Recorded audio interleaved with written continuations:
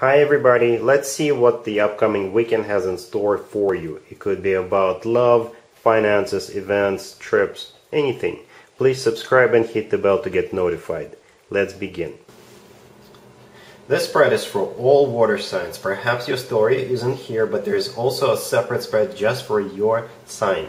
We have the Six of Wands, the Two of Swords, then we have the Seven of Wands, we have the Fool and the Two of Cups on the bottom of the deck. So this is a very interesting spread, and it kind of reminds me of a theater play.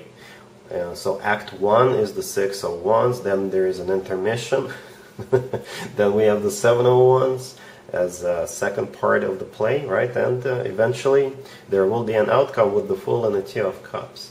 So I think somebody's going to be very persistent, and they're going to come forward with the Six of Wands, the first card on the left. This is a card of a victory, but most likely this is going to be some kind of an offer or a proposition. Back in the day, the Six of Wands used to be called the proposal card. It could be a proposal.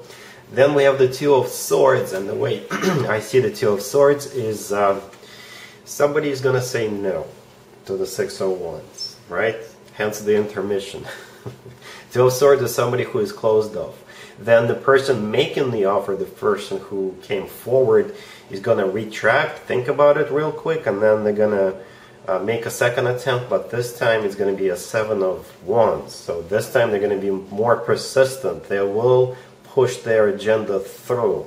And this whole spread could be about love, or it could be about work or finances.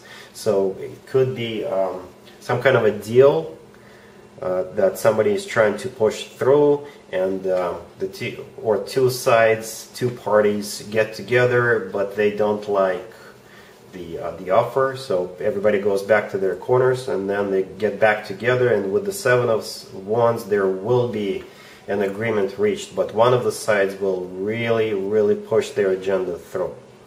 And yeah, if somebody proposes but gets a rejection, they're going to try again much harder the second time around, and their proposal will be accepted.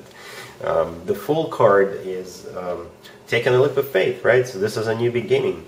So the receiving side of this situation will say, you know what, the heck of it, yeah, you wore me down, I'm taking a leap of faith, I'm caving in, I'm capitulating. Yeah, let's go for it, let's do it.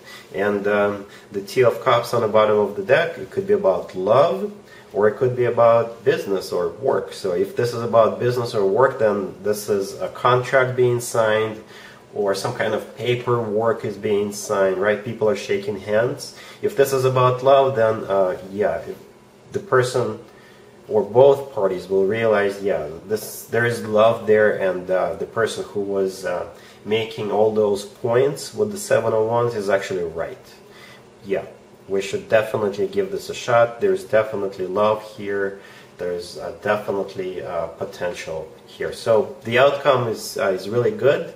The Two of Cups is one of the best cards when it comes to love, or actually business. Yeah, because two people are on the same page.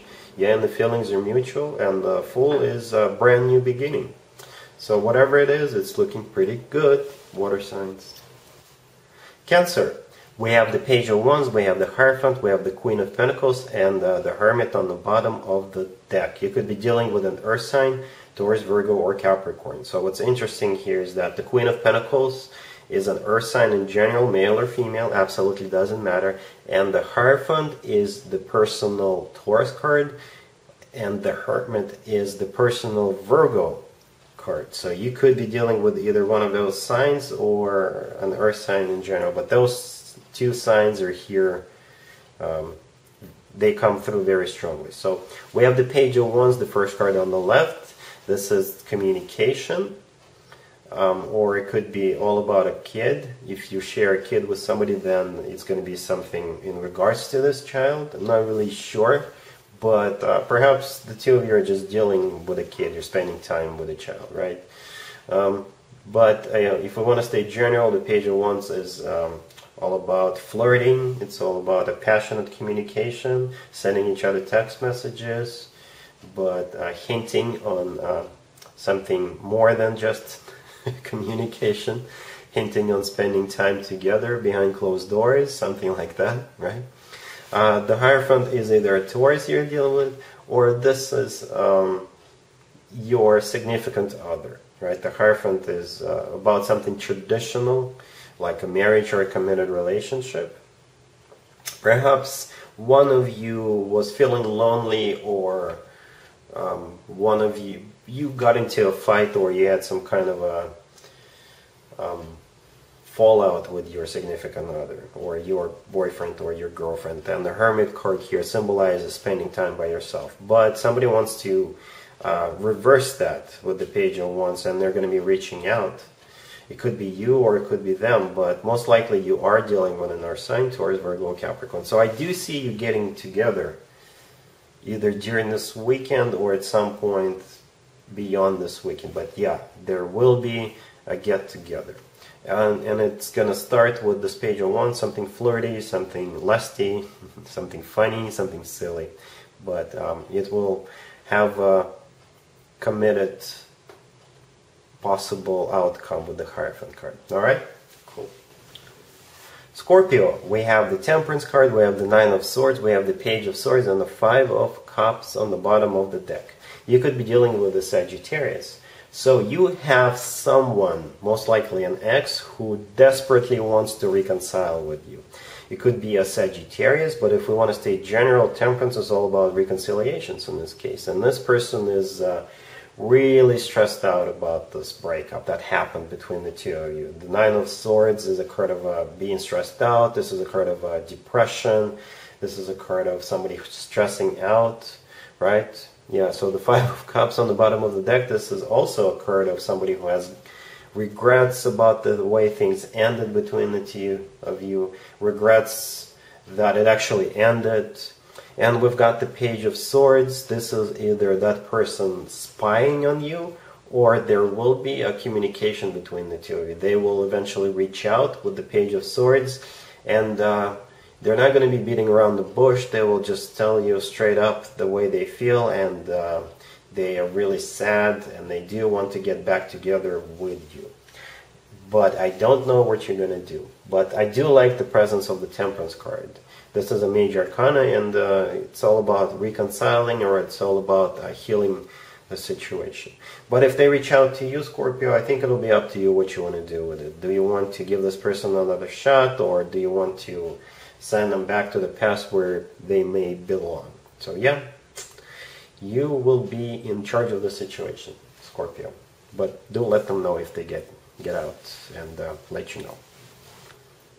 Pisces, we have the Ten of Wands, clarified by the Four of Swords. Then we have the Ace of Cups, the Page of Cups. We have the Two of Cups and the Knight of Cups on the bottom of the deck. You could be dealing with a water sign, Cancer, Scorpio, or another Pisces. There's so much water, we're all drowning here. So it could be another water sign, Cancer, Scorpio, or Pisces. Or it could be you, Pisces, who is going to be reaching out to another person and offering them love. You could be confessing love. There's, like I said, so many Cups card. It's just an endless ocean of emotions here. So the Ten of Wands, clarified by the Four of Swords, the first two cards on the left. I think somebody's been kind of preparing themselves, or manning up, or womaning up to make an offer to the other person. Most likely it is you, Pisces, because like I said, lots of water here. So they've been, or you've been thinking about the best way to confess your love, the best way to approach the other person. Perhaps you are just looking at what they're doing, or if you are going to the same event over the weekend, then you're just in the planning stages with the Four of Swords. But it's a big, big burden for you, because perhaps you're afraid of a rejection, or you're afraid that it's just not going to happen for you. But rest assured, Pisces, it's going to happen, if we want to believe these cards, and I think we should. So we've got the Knight of Cups on the bottom of the deck. This is a love offer, or a water sign you're dealing with. To me personally, the Knight of Cups represents someone who's got really deep, authentic emotions towards the other person, right? And the Knight of Cups is carrying a cup of love, a cup of emotions, and that's the cup we see in the Ace of Cups and the Page of Cups. It's that same cup. It's just amplified by all these cards. Lots of emotions, lots of love. And the outcome is the Two of Cups. So yay, congratulations, Pisces. The Two of Cups is one of the best cards when it comes to love. This is soulmate love, unconditional love. To me personally, Two of Cups represents two people who are on the same page and the feelings are mutual. So yeah, Pisces, if you are the one reaching out to the other person, do not take this spread for granted. Still do your homework, work out the best way, make it all pretty and romantic, and perhaps you can give them flowers and send them emails. Just do the work. And if you do that, then the outcome is just amazing. Alright, Two of Cups with the Ace of Cups and all the other Cups card. Yeah, we all know that there's definitely love here, and I'm pretty sure the feelings are mutual with this Two of Cups energy. So Pisces, congratulations. And there you have it. I hope my readings resonated with you, and if they did, I hope they make your lives better in one way or the other. Please share and subscribe and hit the bell to get notified. Thank you for watching.